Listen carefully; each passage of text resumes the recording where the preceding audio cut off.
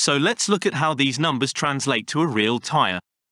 This tyre doesn't list P or LT, so it's a passenger tyre. The 235 means the width is 235 mm or 9.3 inches wide. Then we have the aspect ratio. This number represents the size of the sidewall compared to the section width.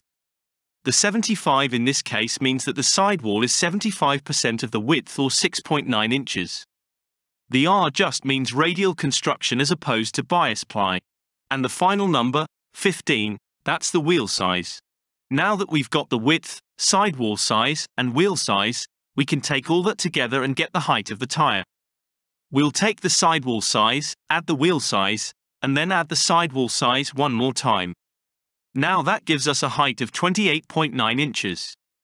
Lastly, the size of 235/75 R15 in inches is equivalent to 28.9 by 9.3 R15.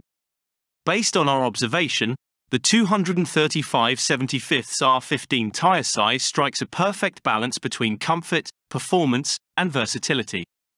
Its sidewall height provides excellent cushioning over rough terrain, enhancing ride comfort. The 9.3-inch width offers good road grip and stability, ensuring safe handling in various driving conditions.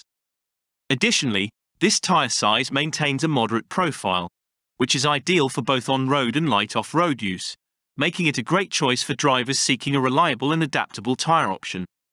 Its radial construction further enhances durability and overall performance, solidifying its position as a well-rounded choice for a variety of vehicles.